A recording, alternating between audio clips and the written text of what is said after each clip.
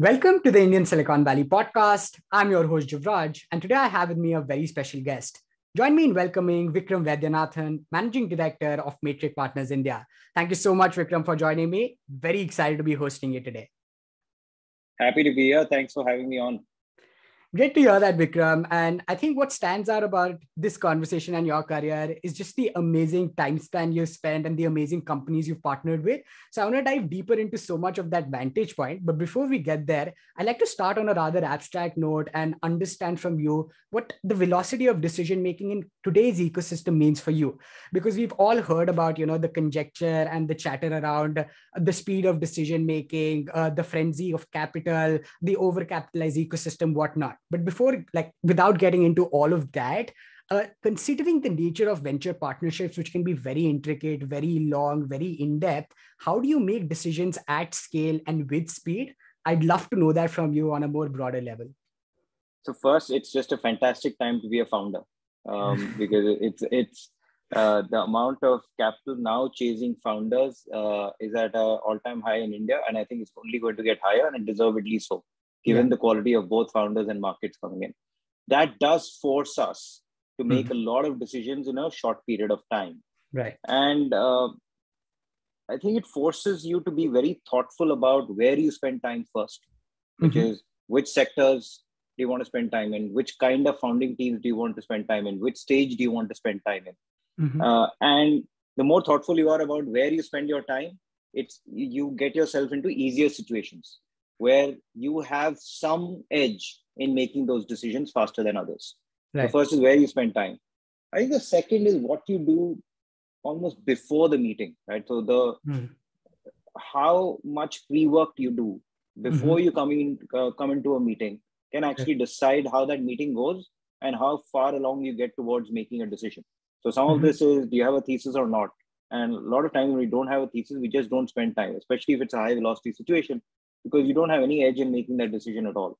Right. Second is to do almost everyone else in the ecosystem knows more about that particular opportunity than you do. And if you're in that mindset, that going into the room, you have some thesis, but people know more about the founders, people know more about the opportunity. So if you just talk to everybody in the ecosystem very quickly, right? Whether it's customers, whether it's references, people that these founders have worked with, whether it is experts and angels who have a very different lens of looking at the world. And if you talk to enough of those people beforehand coming in, you can actually improve the quality of discussion, know what question to ask, and therefore will elicit sort of the best response from the founders. Right. After that, I think it is about, actually, often what we do, even at that point in time, you talk about venture partnerships, is to make sure which amongst all of us is best suited to make this decision. And so there is interest, there is, what my partner would like or what one of our deal leaders would like. So we pass the ball actively to someone who is sort of most predisposed to making a good decision as well as a yes decision on a particular deal. So figure out all the pre-work, figure out who's best suited to it, and then hopefully you have a better recipe for making a decision. The last thing that I would do is that we force polarization, right? You do have to make up your mind pretty early, right? Is this something that is exciting? And if it's not exciting right off the bat, then it's hard for you to get to a yes in a short period of time. Right. And are there deal breakers which will prevent you from saying yes? So if either of these two situations happen very early, you again make things easy for you, and don't force yourself into a lot of maybe situations which force you into tough decisions. Frankly, it forces you into non-decisions. No, that's fair. And I think that's very interesting to hear. But, the reason I also asked that question is because you've spoken about in the past how you need to really develop these relationships with founders, because fundamentally that's what it also boils down to. And we've also heard of these nuances and comparisons that venture partnerships are like marriages, they last a decade, whatnot. So what I want to double click on is how do you develop that sort of a relation with a founder in today's day and age? And how do you know it's going to be right for the long run, both for the founder and the partner or the venture investor in this case? That would be very fascinating to know. So before, it's sort of like you had a long dating period.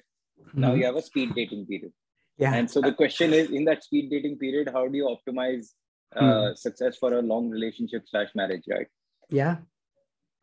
I think it is maybe 2-3 things that we do. And one is encourage the founders also to do a lot of references with our founder groups.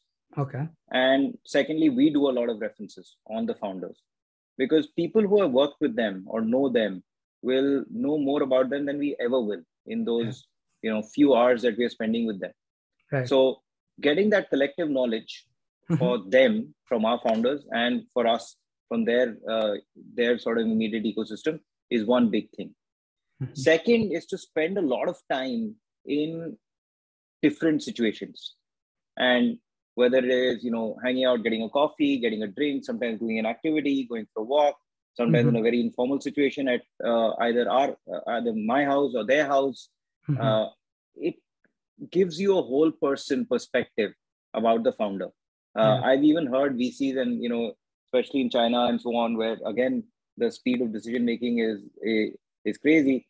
They go for they go on trips, they go on massages, all sorts of things, right? So you figure out different contexts, which gets you a whole person perspective about them. And third, I wouldn't say force conflict type situations, but force situations which provoke a lot of thinking on and which are sort of maybe some obtuse choices or choices that are contra to their point of view and so on. Because then it tells you how these conversations are going to happen. Right. So I wouldn't pick a fight for the sake of picking a fight.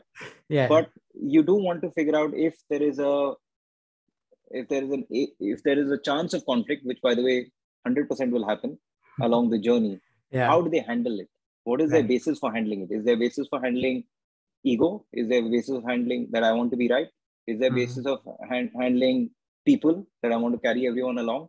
Is there a basis of handling what is the best answer? Is the basis of handling what gives you the most alpha on growth? It tells you a lot about how would they deal with a conflicting situation as well as sort of different choices. No, I think, that's very, very thoughtful, Vikram. And I love that the two best answers, like I've heard a couple of folks say that, either do the airport test of if you're willing to spend time with the founder for like 6 hours, if your flight is unlocked, or if, you spend time with like on a strategy session and, that tells you. So people have their decodes, but I loved hearing that. That brings me to point. And since we're at this, you come from an interesting background yourself and, you spent some time, you come from an engineering background who turned into consulting and then came to the venture world, right? Having been through such diverse experiences and also now having spent considerable time in the space, how has your style evolved over the years when it comes to venture investing? And maybe if you can decode for us, what is it that you look for when investing in companies? I think that'll be great for just more context overall. So there are two parts to that question. One is a journey, and then the second is sort of what I look for and so on. Hindsight, all journeys seem like they were the perfect path to where you were, but it is never planned. And I just think that a lot of the things that I did led to where I am today. So I started off life as an engineer, building products, and a lot of them were sort of core tech, engineering, embedded systems type products. I had a fantastic experience at a mid-stage startup based out of Jerusalem, and with an India office, and then was employee one at a startup as well. So all of those experiences, when I think about them, it was because I was just very curious about the world of startups. And this is, we're talking early 2000s. So there, we didn't have that much in India, but there was stuff happening in the world. And so there was a very high degree of curiosity that I want to be part of some startup. And honestly, at that point of time, whatever I was doing, it was because I wanted to start up for the sake of starting up, which is actually not a good reason to start up. And that's why some of those things didn't succeed. I sort of meandered into B school, primarily because I was good at exams and I got in.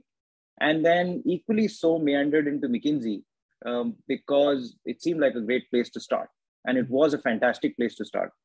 And it gave me a great way of understanding ambiguous situations quickly, understanding people, especially founders and top management, and how they make decisions, being comfortable in boardrooms and so on.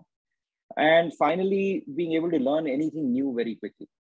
But I ran out of steam pretty quickly on consulting. And even in consulting, I started drifting back to, hey, what's happening in the startup world, digital ecosystem. I started writing reports about that, even though we didn't have clients who wanted to do it. And then I just realized I had to be part of the startup ecosystem and ended up at Matrix. And I remember telling Avnish at that time that I'll stay 2-3 years. After that, I'm going to start up, right? And all my arrogance, I was, this VC is not for me. And I'll discover what are the great ideas. And then I will start up. And I think I didn't discover what great ideas are, but I discovered what great founders are. And there was a revelation that I would not be a great founder. And I would have been a reasonable founder. I could have actually built something reasonable. But the level of, I think, delusion, and I mean that in the most positive sense, that belief in yourself that you can impact a problem, and then being able to sell that vision to the exclusion of all objectivity to the world for 7-10 years, I didn't have. And it is truly a quality that the forces of nature in founders have. And I didn't have that. But I liked the breadth of problems. I had a healthy mix of being able to spot reward and an objectivity in making decisions, which I thought could make me a reasonable investor. And that journey sort of worked out for me today. Nice. No, that's fantastic. There are a couple of crucial points you mentioned there, right? And when you talk about founders and define them the way you did, I also like to call venture as a sport of identifying outliers after all, right? And when we talk about outlier founder journeys, considering that you've partnered with some companies for almost like 5-7 years and even more sometimes, if you had to maybe, lay down for us some really crucial traits of outlier founders who have evolved over the journey of a company, how would you like to, express that? Yeah, it's interesting. And, no two founders are the same. And it's strange, I talked about this level of delusion and belief in yourself. I think it has to be coupled with intellectual honesty. It's a very, very potent mix that you truly believe in yourself that you can change the world. At the same time, you have an intellectual honesty on this is where you need to grow. And the best founders have that, hey, I need to grow in this dimension. Hey, my company needs to be able to deal with this changing environment. And if you are able to couple these two, that's actually the great, great founders. The second is what differentiates founders from, I think, managers or leaders is their resourcefulness and being able to generate resources out of thin air. You will see founders where you think that their back is against a wall, they're out of options, and they will essentially make the wall magically disappear, or they will figure out resources that help them jump over or get around the wall or something. And being able to generate resources out of thin air is probably the next thing. And the third is everyone is a resource. And figuring out, even if you're not the best person to actually do this for their company, who is? Because somebody or the other has experienced this problem or has parts of the answer that they're looking for. So it might be a board member, it might be an investor, it might be another founder, it might be a hire that you're looking for. So we're always thinking about how do I get that person who knows the answer? And that's the third, I would say, big trait founders that I've seen in founders. I guess the last one, which is, which I think everyone acknowledges, is the level of ambition that founders have is just unparalleled. And I think the ambition that lasts, right? There's lots of different ways of defining it. There's money, there's, valuation, there's, lots of sort of markers. But I think those motivators run out pretty quickly. And founders who sort of rediscover why they started the company, they start a company with pretty altruistic intention, which is to solve a problem that they experienced or to create this big impact in the world. And at some point of time, there is the founder rat race, right? Everybody, and they're in that they're in that motion, which is, what's the next thing? What's the next thing? What's the next thing, right? It might be the next revenue milestone, next valuation milestone, all of those kind of things. And then at some point in time, they discover why they started, or rediscover why they started the company, which is to change the world. That this is the world, how I found it. And this is how the world will be after I'm done with it. And once you rediscover that, then, nothing stops them, because then they can just keep going forever, because that's something that they are defining for themselves versus the world defining it for them. Wow, no, that's phenomenal. I think that's a very, very succinct explanation of, what outlier founder traits can look like. And I love that. But since we're at this, I think the other aspect of what you spoke about was identifying rewards, right? And I think wins in venture, like there can be multiple definitions for it. And of course, there's a quantitative side to everything. But if you look at the qualitative aspects of it, right? As an investor, considering you are actively involved in a bunch of your companies, you're actually actively also scouting for the next big thing. How do you perhaps, think of wins in venture and what defines it for you? I would love to know that.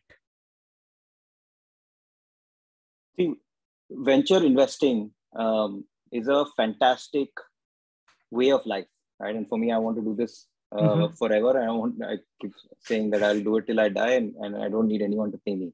I'd like to get paid right now, but at some point in time, no one needs to pay me to do this, because it's a role that forces you to keep learning, and you get to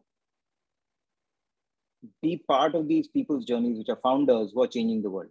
So that's your role. Your role is to keep learning about something new, find these people who are going to change the world using that something new, and then you get to go on these amazing journeys from them, and then you get to repeat. So I just think it's a fantastic way to live, because it keeps you young, it forces you to keep learning, and you keep growing. And I think for me, the wins are exactly about that. You get to something early. Either it's a space, it's an area that you sort of spotted, it's just something that you found interesting, and then you went deep in that area. And then it suddenly became really big. That's the satisfaction that you get in venture. And the more of those journeys, and that's how I define a win. Now, that leads to you making money for your LPs and your investors. And that's my job. But the win comes from being able to get to something early and seeing it grow. And that gives you energy to go back and do the same thing again. Now, what do you learn from your wins? I think first you just get confidence. It's a confidence and patience game. And you get the confidence that you have to go big. And unless you're going big, right, that you're investing aggressively early and then you're doubling down much faster on something that is working, that's what leads to wins, right? And you just get more confidence to do that. I think the second thing is that it gives you a sense of gut and being able to trust your gut more and more. And I forgot which investor I read. Maybe it was Carl Icahn, I'm now forgetting. And he's talking about his investment process and so on. And one of the curious things that he had said was, listen to your body when you're making a decision which is sort of on the margin. And he was talking about, how he was getting a backache or a stomach upset or something repeatedly. And his body was telling him that this is causing him too much stress in that making that decision. And therefore, it's a bad decision. Now, I'm not Carl Icahn, but now you'd start trusting your gut a lot more in those moments on either walking away or leaning forward really hard on those decisions. And beyond a point, you don't second guess it. I think the last thing is, you talked about wins, but I think the losses teach you a lot more. Because by definition, as a venture investor, you're making more bad decisions than good decisions. So let's say I get involved with 100 situations in a year where there are 100 companies that you meet. You make maybe 15 to 20 yes decisions. Of those, 5 really take off. So you made sort of 5 good decisions out of 100, right? Where you made a good yes decision. But then you made 10 to 15 bad decisions where you said yes, but it should have actually been no. So that's part and parcel of making those decisions.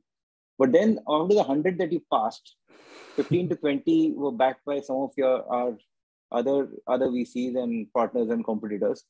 and 5 or 6 of them took off as well. So you made another 5, 6 bad decisions. So by definition, you made like 20 bad decisions and 5 good decisions.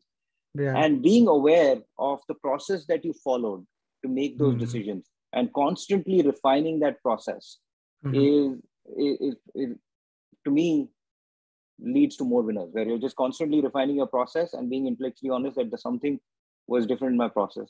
The hardest thing is actually to go and revisit your mindset when you were making that decision. And some of my poorest decisions have come because either I was too defensive, that one investment, a new investment could disrupt a existing investment, or I was holding on to my point of view and thesis too hard while not exploring the founder's narrative or where the market was going. So being truly intellectually honest about your own mindset and what prevented you from making a good decision is the sort of the next sort of Zen level of investing. No, that's fantastic. Again, what I'm hearing is pretty much, the qualitative ends of the process and just like carefulness in terms of the entire step of how the things unfold and just being aware, self-aware. And I love that. I think that entire flow of thought was, a testification to how interesting venture could get and how so many of us youngsters can also look at it. So wonderful hearing that, Vikram. Now at this point, I'd love to shift gears and also maybe understand more about the matrix culture. And this particularly stems from the fact that whenever I speak to founders, there's such a strong focus on culture, hiring, and building the organization. When we talk about venture, we usually hear about thesis, whatnot, right? But I'd love to understand from you that as you build and as the other leaders at Matrix build one of the primary institutional funds in the country, how do you think about laying the guardrails of what venture looks like 15 years from today? And how do you go about scaling your insights within the organization per se? I'd love to hear your bits there. Sure. So what defines institutional investing versus individual investing? There are great individual investors, and then there are institutions that make collective good decisions and then stand the test of time. Yeah. I think what defines great institutional investors or the culture of an institutional investor is the process followed to make decisions, right? And I don't know if you read Ray Dalio's book, right? And he says, principles. So when you look at the culture of an investment firm, it is how you make decisions and how you make decisions consistently. And does everyone understand how you make those decisions? And that's the core of any firm. And for us, I was thinking about, a few things, and, we've actually put that down in a pretty comprehensive document. The first would be founder centricity. And we've been pretty vocal about that and we put it out there. What does that mean? It means that we follow founders' backgrounds, motivations a lot while making that process. We figure out how they have actually made an impact in the world, and does that help them make an impact in the area that they've sort of chosen. And third, do they have these motivations that can stand the test of time? What is that true motivation? What makes them tick, which will stand the test of the time, where they'll be able to make a huge impact in this particular area? So that's founder centricity. And it's hard to actually put into words, but if you ask most founders that have experienced a matrix process, they will say, hey, this was run very differently, or the meeting was run very differently, which is a focus on understanding them. Yeah. The second is we are extremely outside in. We call it sort of living in the unknowns, and I'm happy to talk about that. But trying to make sure that you're figuring out, there are lots of unknowns. Some of them are known to others, and some of them are just unknown to everyone. Yeah. But living in those unknowns and understanding those questions, and then being truly outside in, where we are bringing sort of the best information, data, expertise to bear from the outside. Right? If you keep thinking from the inside and thinking inside out that we know what is happening, we are in such fast-moving market, there is no chance we know what is happening. Yeah.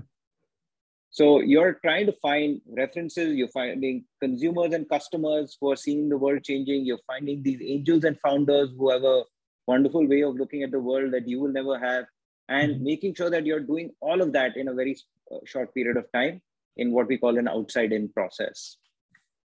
And the last thing is strong views, weakly held, which is you need to get to that yes or no. There's no middle ground. You either are investing or you're not investing. Yeah. And so you have to get to that strong view. But the best decisions have happened when you're able to change a yes into a no at the right point, or no into a yes. And so you can't get wedded to your answer. And so you need to also figure out, you can't be like a like a candle in the wind or a twig in the wind, which is just blowing from yes to no. But you need to know what will move you from a yes to a no, or from a no to a yes. And so that's something we religiously practice, which is each of us is strong views, but weakly held, and we know what's going to change our answer. And we actually put down that this is what will change the answer. And then the work we do is to figure out if that answer should change or should not change. Now, all of this, I think, is sort of subsumed into the kind of people that we have, because we need to find people who sort of buy into this. So we have, I would say, spiky, angular profiles who either come with a deep expertise, or they are forces of nature themselves, or they really want to do sort of early stage investing with a passion that we haven't seen before, but they have something which differentiates them from others. And we're looking for that one spike. And we're looking for people also who were not confirmatory in their views and are looking at different angles. At one point in time, we were looking for a more commerce majors. We were looking for more arts and sciences guys to complement all of us who might be very engineering bottom up in our sort of thought process.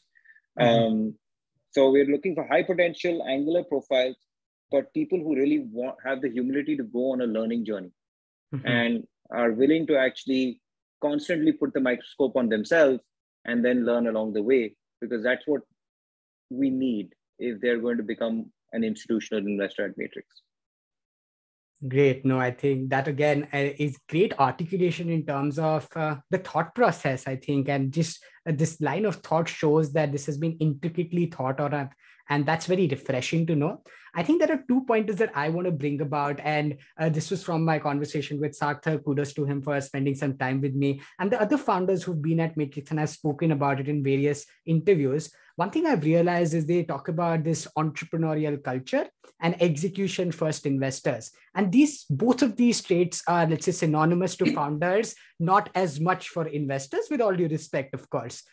Help us understand as to, okay, being a part of the leadership of the fund, how do you transform and scale these two practices with perhaps anecdotes if possible? I think that would be a crucial piece to understand the entire circle of the culture at Matrix. Yeah, so we do talk about it a lot, and we actually did an offsite earlier this year, and we talked about founders' mindset.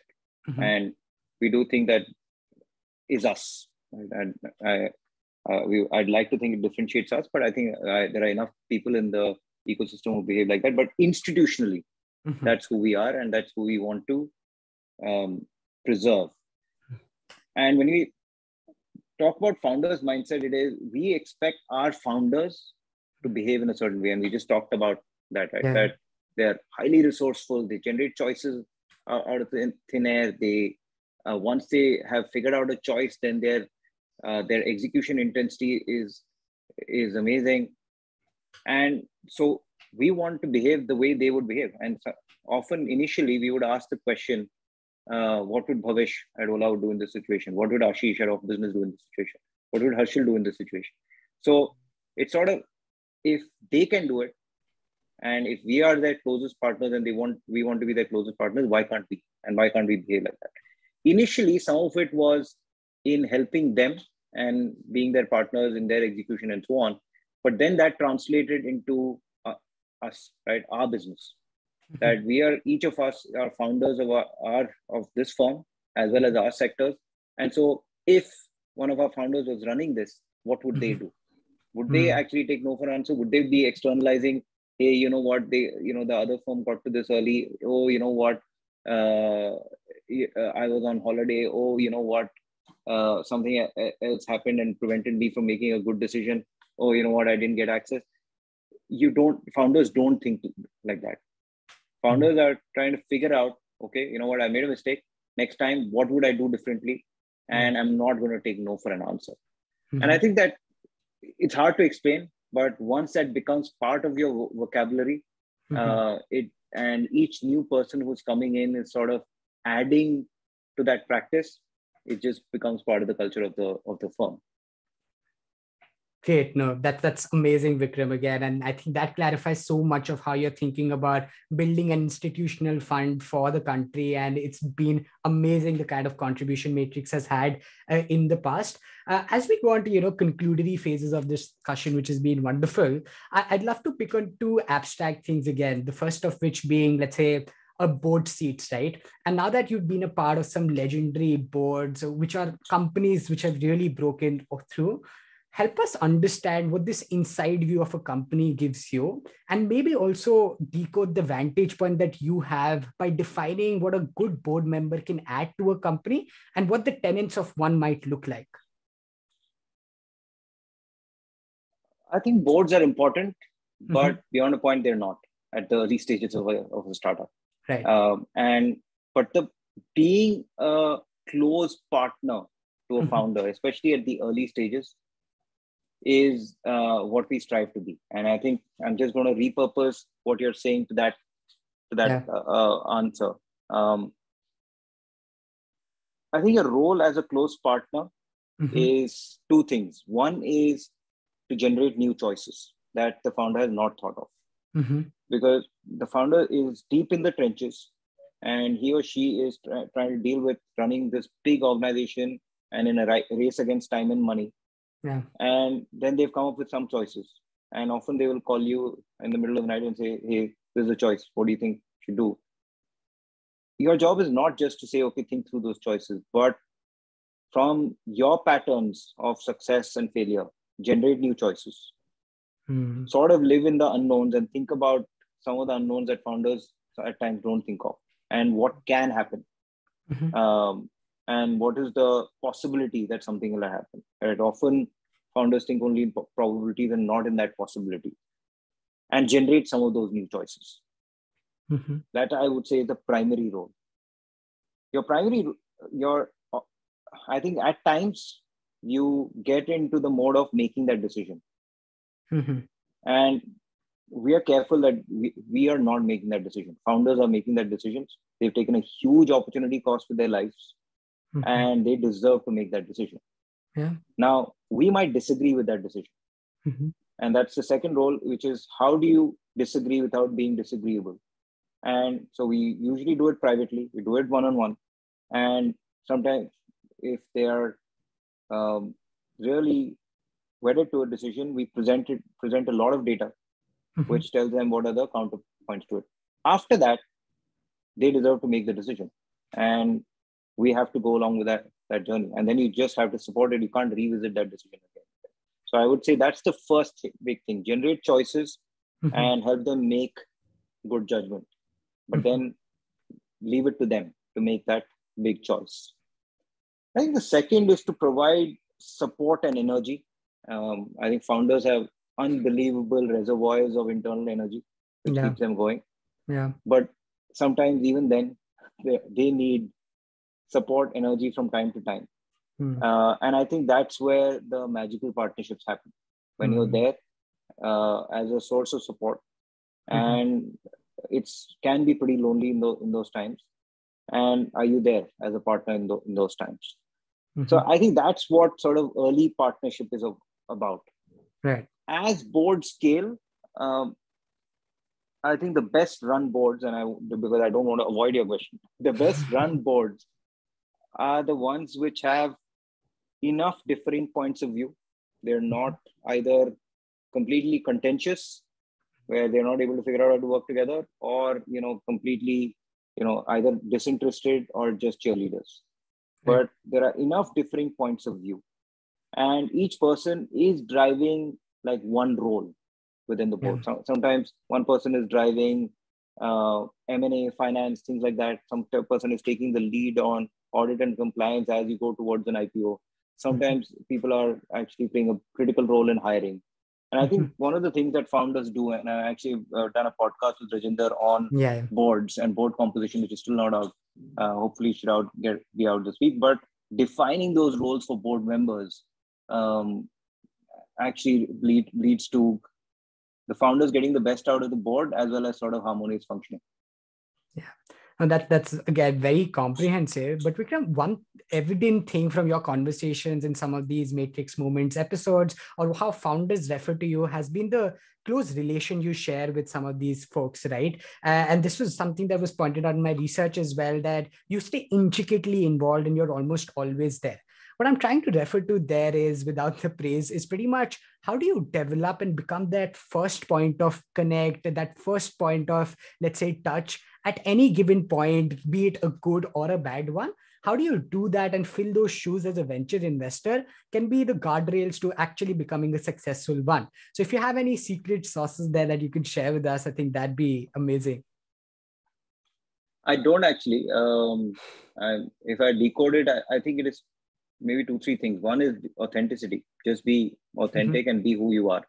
I think a lot of times as investors, you're putting on a robe or putting on a face, which is not your true face, or and founders see through it. So be authentic and just say this is who you are.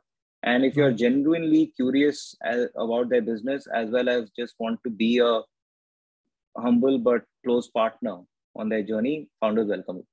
And so if you're authentic about it, I think that founders just see it. The second is some level of reliability on being there in the moments that count, right? When there's a sign of trouble, and can immediately reach you, and you're spending inordinate amount of time then they'll call you again and again. They'll call you when they're in trouble, and you'll be the first port of call when there's a big success. Yeah. So and I do tell founders, and now I have, I'm working with founders where somebody else in the team has led a deal, but I'm actually available. I always tell them that there might be times where I don't respond to you on every WhatsApp, but just say trouble or just describe something that's happening. Then I will drop what I'm doing and I'll call you. And you have to actually live up to that promise, where you're reliable when there's trouble. Absolutely. Authenticity and walking the talk. I think that's what I'm hearing. And those are two so amazing the last thing I would say is when you're generating choices, especially when, there are big decisions happening, fundraisers, whether to sell the company, whether to make a hire, and so on. If you can suspend your ego and your agenda and really truly think for the founder, then it makes you want to call them again and again. That is not to say that we are just the founder's best friend and we'll just do whatever they want. And often I actually say, hey, this is what I want, but this might be what is best for you. And this is where some of it on the margin, I would love if you optimize for me and get me to this. And having that conversation openly versus having a passive aggressive agenda that, hey, this is what you want, and then you're trying to manipulate them. Again, founders see through it. So I found the best conversation, say, hey, this is what I want. And then this is what I need. But these are your choices. And this, I think, is the best choice.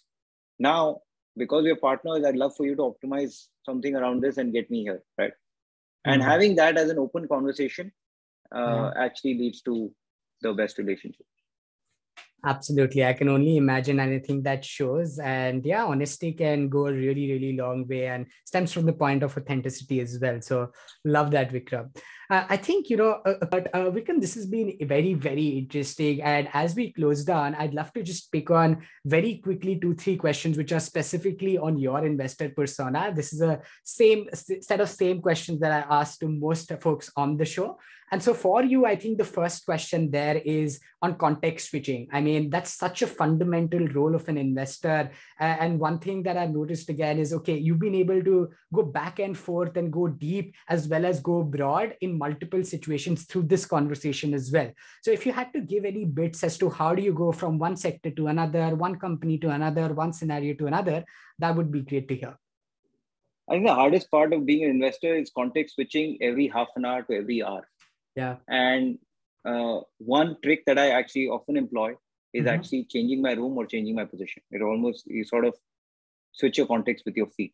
It sort of forces you into a physical space. And you'll see that I actually do that. I haven't done that in this podcast, but I usually will walk around and it helps you. And I sometimes do it consciously. Go for a walk. Sometimes I'll ask for a walking meeting, ask for a coffee and so on. So that's one. Second is to prepare the key questions. Often you're sort of dealing with, let's say, hey, how do I do, runway management, in a discussion. And then you're suddenly switching to, how do I actually figure out this growth engine for this company? And these are like completely different things. And often if you don't force that context switch, you will end up marrying these two discussions and both will be suboptimal. So figuring out what are the questions that you really want to answer going into it is probably the thing that helped me the most. That's great. I think physically, like living up to context switching and then just being, prepared for a situation is my cue from there. The second part of this is pretty much around staying ahead of the curve. So when you try to find these hidden gems and, become a master at a subject that is unexplored, when you talk about the unknowns as well, it's easier said than done. So if you have any mental models around ensuring that, you know what you're talking about and staying ahead of the curve in a particular discipline, domain, have that thesis, how do you establish that? How do you enable that? That'd be great. It's the reverse of what you said. I'm in the mode of, I don't know what I'm talking about. Okay. And the more I am in the, hey, I know only 5-10% of something, the more I'm in listening mode, and where, somebody says something and you're like, oh, you know what? That's not something I know. Instead of saying, oh, I know something about it. And often you will see people say, oh, I know something about it, and you're trying to add to the discussion versus, hey, tell me more. And often it is in these conversations, with founders, operators who are very deep in what they're doing, and they suddenly say something. And at that point of time, if you're in the, I don't know enough, and you just follow their narrative, then suddenly you're onto something. Now, even they might not know how big, what they've said is, but if you follow their thought process, sometimes you can figure it out.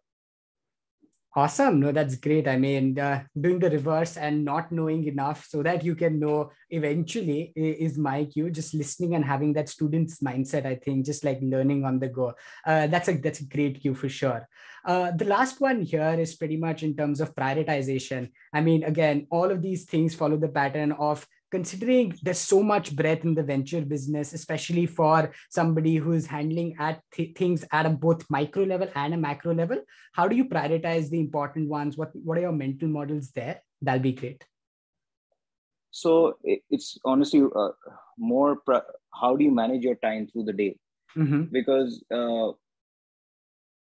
if I just responded to everything that everyone threw at me, that's my day. And I don't know if I would actually be moving things along at all.